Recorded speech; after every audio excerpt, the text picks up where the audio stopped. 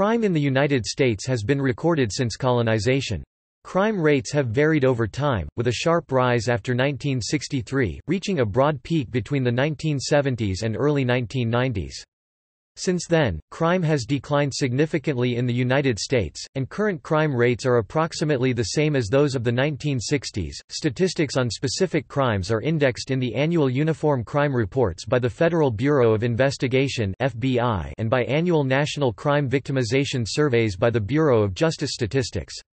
In addition to the primary Uniform Crime Report known as Crime in the United States, the FBI publishes annual reports on the status of law enforcement in the United States. The report's definitions of specific crimes are considered standard by many American law enforcement agencies. According to the FBI, index crime in the United States includes violent crime and property crime.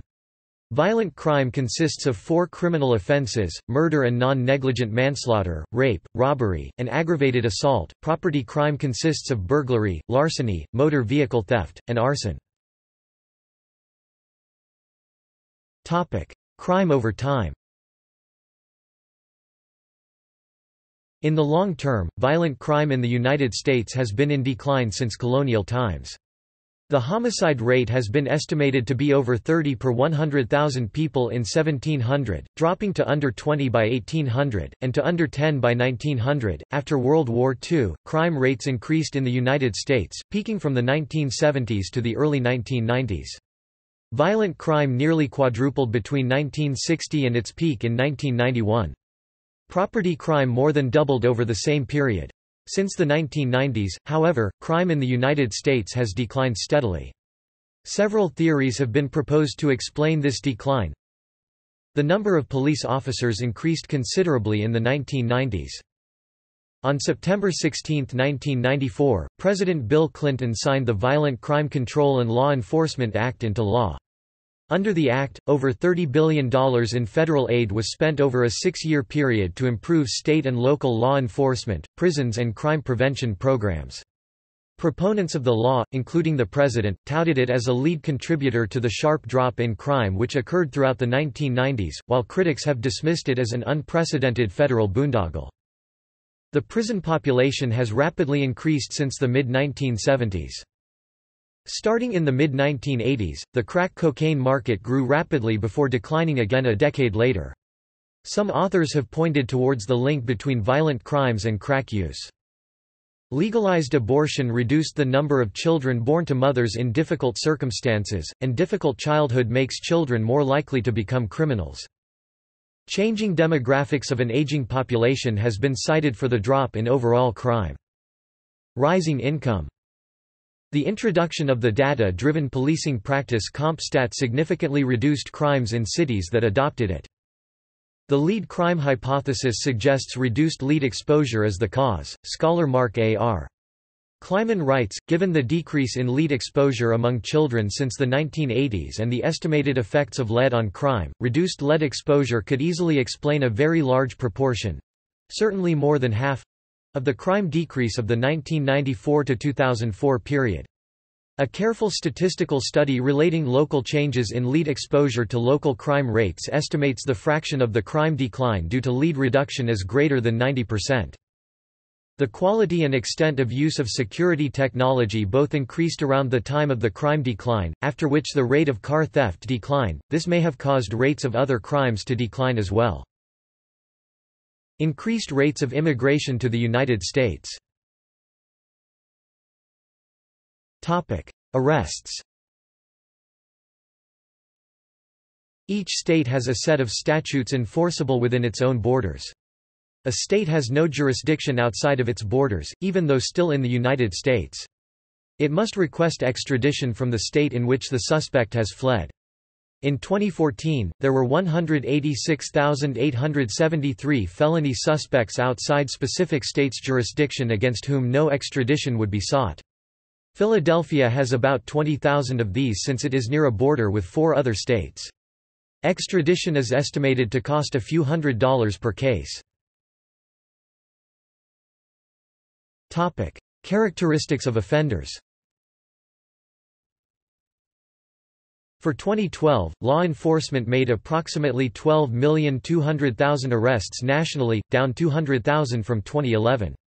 Arrested offenders in the United States tend to be male, over age 18, and white, mirroring the general population.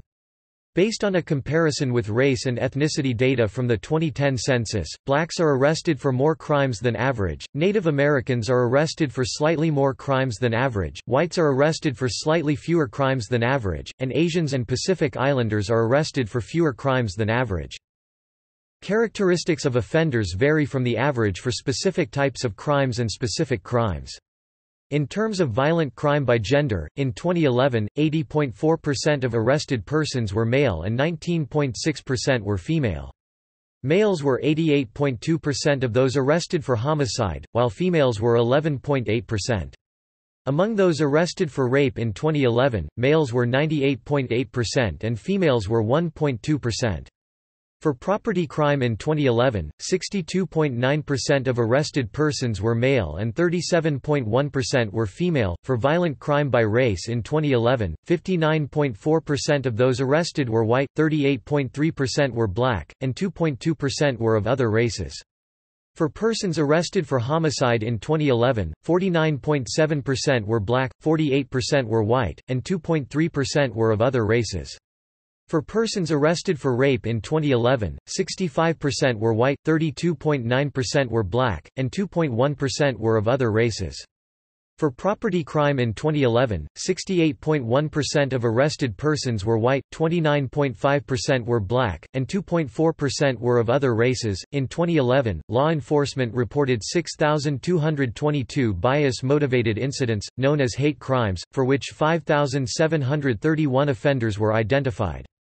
Of these, 59% were white, 20.9% were black, 7.1% were of various races, 1.4% were Asian or Pacific Islanders, 0.8% were Native American, and 10.8% were of unknown race. Reporting at the annual meeting of the American Sociological Association, August 3, 2008, sociologists at Bowling Green State University found that men who attend college are more likely to commit property crimes during their college years than their non-college attending peers.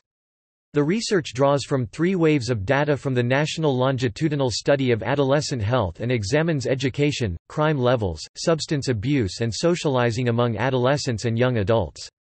Also, according to NACI Mocan of the University of Colorado and Erdal Tekin of Georgia State University, we find that unattractive individuals commit more crime in comparison to average-looking ones, and very attractive individuals commit less crime in comparison to those who are average-looking.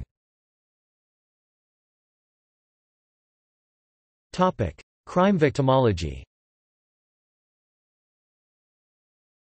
In 2011, surveys indicated more than 5.8 million violent victimizations and 17.1 million property victimizations took place in the United States. According to the Bureau of Justice Statistics, each property victimization corresponded to one household. While violent victimizations is the number of victims of a violent crime, patterns are found within the victimology of crime in the United States. Overall, males, people with lower incomes, those younger than 25, and non-whites were more likely to report being the victim of crime. Income, gender, and age had the most dramatic effect on the chances of a person being victimized by crime, while the characteristic of race depended upon the crime being committed. In terms of gender, males were more likely to become crime victims than were females, with 79% of all murder victims being male. Males were twice as likely to be carjacked as females. In terms of income, households with a 2008 income of less than $15,000 were significantly more likely to have their homes burgled. Concerning age, those younger than 25 were more likely to fall victim to crime, especially violent crime. The chances of being victimized by violent crime decreased far more substantially with age than the chances of becoming the victim of property crime. For example, 3.03% of crimes committed against a young person were theft, while 20% of crimes committed against an elderly person were theft. Bias motivation reports showed that of the 7,254 hate crimes reported in 2011, 47.7% (3,465) were motivated by race, with 72% (2,494) of race-motivated incidents being anti-black. In addition, 20.8% 1,508 of hate crimes were motivated by sexual orientation, with 57.8% 871 of orientation-motivated incidents being anti-male homosexual. The third largest motivation factor for hate crime was religion, representing 18.2% 1,318 incidents, with 62.2% 820 of religion-motivated incidents being anti-Jewish. As of 2007, violent crime against homeless people is increasing. The rate of such documented crimes in 2005 was 30% higher than of those in 1999. 75% of all perpetrators are under the age of 25. Studies and surveys indicate that homeless people have a much higher criminal victimization rate than the non-homeless, but that most incidents never get reported to authorities. In recent years, largely due to the efforts of the National Coalition for the Homeless (NCH) and academic researchers, the problem of violence against the homeless has gained national attention. The NCH called deliberate attacks against the homeless hate crimes in their report Hate, Violence, and Death on Main Street USA. They retain the definition of the American Congress. The Center for the Study of Hate and Extremism at California State University, San Bernardino, in conjunction with the NCH, found that 155 homeless people were killed by non-homeless people in hate killings, while 76 people were killed in all the other traditional hate crime homicide categories such as race and religion, combined. The CSHE contends that negative and degrading portrayals of the homeless contribute to a climate where violence takes place. The likelihood of falling victim to crime relates to both demographic and geographic characteristics. Overall, men, minorities, the young, and those in urban areas are more likely to be crime victims. The likelihood of perpetrating crime also relates to demography. In 2010, according to the UNODC, 67.5% of all homicides in the United States were perpetrated using a firearm. The costliest crime in terms of impact on victims, and the most underreported crime is rape, in the United States. Incarceration. The United States has the highest incarceration rate in the world, which includes pre-trial detainees and sentenced prisoners. As of 2009, 2.3 million people were incarcerated in the United States, including federal and state prisons and local jails, creating an incarceration rate of 793 persons per 100,000 of national population. During 2011, 1.6 million people were incarcerated under the jurisdiction of federal and state authorities. At the end of 2011, 492 persons per 100,000 U.S. residents were incarcerated in federal and state prisons. Of the 1.6 million state and federal prisoners, nearly 1.4 million people were under state jurisdiction, while 215,000 were under federal jurisdiction. Demographically, nearly 1.5 million prisoners were male, and 115,000 were female, while 581,000 prisoners were black, 516,000 were white, and 350,000 were Hispanic. Among the 1.35 million sentenced state prisoners in 2011, 725,000 people were incarcerated for violent crimes, 250,000 were incarcerated for property crimes, 237,000 people were incarcerated for drug crimes, and 150,000 were incarcerated for other offenses. Of the 200,000 sentenced federal prisoners in 2011, 95,000 were incarcerated for drug crimes, 69,000 were incarcerated for public order offenses, 15,000 were incarcerated for violent crimes, and 11,000 were incarcerated for property crimes. International comparison. The manner in which America's crime rate compared to other countries of similar wealth and development depends on the nature of the crime used in the comparison. Overall crime statistic comparisons are difficult to conduct, as the definition and categorization of crimes varies across countries. Thus an agency in a foreign country may include crimes in its annual reports which the United States omits, and vice versa. However, some countries such as Canada have similar definitions of what constitutes a violent crime, and nearly all countries had the same definition of the characteristics that constitutes a homicide. Overall, the total crime rate of the United States is higher than developed countries, specifically Europe, with South American countries and Russia being the exceptions. Some types of reported property crime in the U.S. survey is lower than in Germany or Canada, yet the homicide rate in the United States is substantially higher, as is the prison population. Violent crime. The reported U.S. violent crime rate includes murder, rape and sexual assault, robbery, and assault, whereas the Canadian violent crime rate includes all categories of assault, including assault level 1, i.e., assault not using a weapon and not resulting in serious bodily harm. A Canadian government study concluded that direct comparison of the two countries' violent crime totals or rates was inappropriate. France does not count minor violence such as punching or slapping as assault, whereas Austria, Germany, and Finland do count such occurrences. The United Kingdom similarly has different definitions of what constitutes violent crime compared to the United States, making a direct comparison of the overall figure flawed. The FBI's Uniform Crime Reports defines a violent crime as one of 4 specific offences: murder and non-negligent manslaughter, forcible rape, robbery, and aggravated assault. The British Home Office, by contrast, has a different definition of violent crime, including all crimes against the person, including simple assaults, all robberies, and all sexual offences, as opposed to the FBI, which only counts aggravated assaults and forcible rapes. Crime rates are necessarily altered by averaging neighbourhood higher or lower local rates over a larger population, which includes the entire city. Having small pockets of dense crime may lower a city's average crime rate. Homicide. According to a 2013 report by the United Nations Office on Drugs and Crime (UNODC), between 2005 and 2012, the average homicide rate in the US was 4.9 per 100,000 inhabitants compared to the average rate globally, which was 6.2. However, the US had much higher murder rates compared to other countries identified in the report as developed, which all had average homicide rates of 0.8 per 100,000. In 2004, there were 5.5 homicides for every 100,000 persons, roughly 3 times as high as Canada 1.9 and 6 times as high as Germany and Italy 0.9.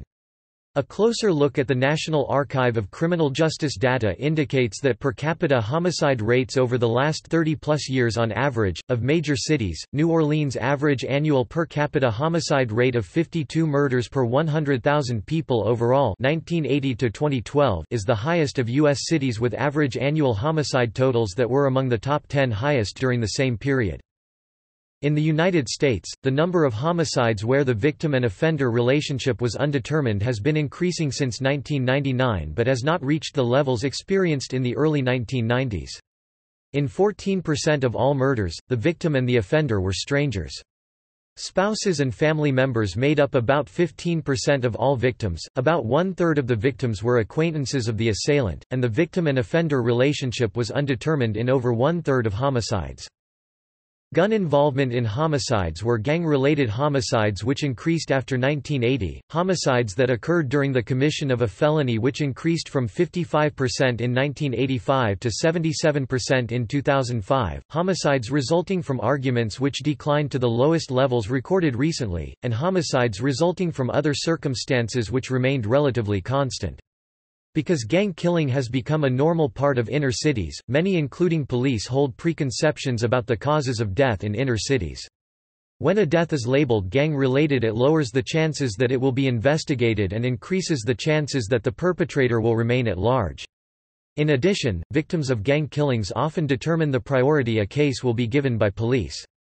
Jenkins 1988 argues that many serial murder cases remain unknown to police and that cases involving black offenders and victims are especially likely to escape official attention. According to the FBI, when the race of the offender was known, 53.0% were black, 44.7% were white, and 2.3% were of other races. The race was unknown for 4,132 offenders, based on expanded homicide data Table 3. Of the offenders for whom gender was known, 88.2% were male. According to the U.S. Bureau of Justice Statistics, from 1980 to 2008, 84% of white homicide victims were killed by white offenders and 93% of black homicide victims were killed by black offenders. Gun violence. The United States has the highest rate of civilian gun ownership per capita. According to the CDC, between 1999 and 2014 there have been 185,718 homicides from use of a firearm and 291,571 suicides using a firearm. Despite a significant increase in the sales of firearms since 1994, the U.S. has seen a drop in the annual rate of homicides using a firearm from 7.0 per 100,000 population in 1993 to 3.6 per 100,000. In the 10 years between 2000 and 2009, the ATF reported 37,372,713 clearances for purchase. However, in the 4 years between 2010 and 2013, the ATF reported 31,421,528 clearances. Topic: Property crime. According to a 2004 study by the Bureau of Justice Statistics, looking at the period from 1981 to 1999, the United States had a lower surveyed residential burglary rate in 1998 than Scotland, England, Canada, the Netherlands, and Australia. The other two countries included in the study, Sweden and Switzerland, had only slightly lower burglary rates. For the first 9 years of the study period, the same surveys of the public showed only Australia with rates higher than the United States. The authors noted various problems in doing the comparisons, including infrequent data points. The United States performed 5 surveys from 1995 to 1999 when its rate dipped below Canada's, while Canada ran a single telephone survey during that period for comparison. Topic: Crimes against children. According to a 2001 report from UNICEF, the United States has the highest rate of deaths from child abuse and neglect of any industrialized nation, at 2.4 per 100,000 children. France has 1.4, Japan 1, UK 0.9 and Germany 0.8. According to the U.S. Department of Health, the state of Texas has the highest death rate, at 4.05 per 100,000 children, New York has 2.46, Oregon 1.49 and New Hampshire 0.35. A UNICEF report on child well-being stated that the United States and the United Kingdom ranked lowest among industrial nations with respect to the well-being of children. In 2012, U.S. had the highest children 0 to 19 homicide rate in the developed world, 4 per 100,000 people. Geography of crime. Crime rates vary in the United States depending on the type of community. Within metropolitan statistical areas, both violent and property crime rates are higher than the national average. In cities located outside metropolitan areas, violent crime was lower than the national average, while property crime was higher. For rural areas, both property and violent crime rates were lower than the national average. Regions. For regional comparisons, the FBI divides the United States into 4 regions: Northeast, Midwest, South, and West. For 2011, the region with the lowest violent crime was the Midwest, with a rate of 349.9 per 100,000 residents, while the region with the highest violent crime rate was the South, with a rate of 428.8 per 100,000. For 2011, the region with the lowest property crime rate was the Northeast, with a rate of 2,121.8 per 100,000 residents, while the region with the highest property crime rate was the South, with a rate of 3,370.8 per 100,000. States. Crime rates vary among U.S. states. In 2011, the state with the lowest violent crime rate was Maine, with a rate of 123.2 per 100,000 residents, while the state with the highest violent crime rate was Tennessee, with a rate of 608.2 per 100,000. However, the District of Columbia, the U.S. Capital District, had a violent crime rate of 1,202.1 per 100,000 in 2011. In 2011, the state with the highest property crime rate was South Carolina, with a rate of 3,904.2 per 100,000, while the state with the lowest property crime rate was South Dakota, with a rate of 1,817.7 per 100,000. However, Puerto Rico, an unincorporated territory of the United States, had a property crime rate of 1,395.2 per 100,000 in 2011. Louisiana's homicide rate of 12.4 per 100,000, in 2017, was the highest among U.S. states for the 29th straight year according to the 2017 FBI Uniform Crime Report. Metropolitan areas. Crime in metropolitan statistical areas tends to be above the national average, however, wide variance exists among and within metropolitan areas. Some responding jurisdictions report very low crime rates, while others have considerably higher rates. These variations are due to many factors beyond population. FBI crime statistics publications strongly caution against comparison rankings of cities, counties, metropolitan statistical areas, and other reporting units without considering factors other than simply population. For 2011, the metropolitan statistical area with the highest violent crime rate was the Memphis metropolitan area, with a rate of 980.4 per 100,000 residents, while the metropolitan statistical area with the lowest violent crime rate was Logan metropolitan area, with a rate of 47.7. It is quite common for crime in American cities to be highly concentrated in a few, often economically disadvantaged areas. For example, San Mateo County, California had a population of approximately 707,017 homicides in 2001. 6 of these 17 homicides took place in poor East Palo Alto, which had a population of roughly 30,000. So, while East Palo Alto accounted for a mere 4.2% of the population, about one-third of the homicides took place there. Number and growth of criminal laws. There are conflicting opinions on the number of federal crimes, but many have argued that there has been explosive growth and it has become overwhelming.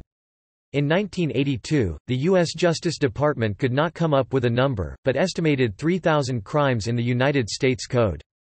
In 1998, the American Bar Association said that it was likely much higher than 3,000, but didn't give a specific estimate. In 2008, the Heritage Foundation published a report that put the number at a minimum of 4,450. When staff for a task force of the U.S. House Judiciary Committee asked the Congressional Research Service to update its 2008 calculation of criminal offenses in the United States Code in 2013, the CRS responded that they lack the manpower and resources to accomplish the task. See also: Gangs in the United States, incarceration in the United States, mass shootings in the United States, National Crime Information Center, Interstate Identification Index, United States cities by crime rate, list of U.S. states by homicide rate, strict liability, criminal section, United States, contempt of court section, United States. References. Further reading: Patrick Sharkey, 2018. Uneasy Peace, The Great Crime Decline, The Renewal of City Life, and the Next War on Violence. ISBN 978-0393609608. Webster, D. W. and Vernick, J. S. 2013. Reducing Gun Violence in America, Informing Policy with Evidence and Analysis. External links: 15 Most Wanted by U.S. Marshals, the FBI's 10 Most Wanted Fugitives surviving crime, latest crime stats released, FBI DIA fugitives, Major International Fugitives, Metropolitan Police Department, Most Wanted, New York State's 100 Most Wanted Fugitives, All Most Wanted, official website of the Los Angeles Police Department, Nationmaster, worldwide statistics, open data on U.S. violent crime, top 10 cities in USA with lowest recorded crime rates, U.S. Crime and imprisonment statistics, total and by state from 1960 current.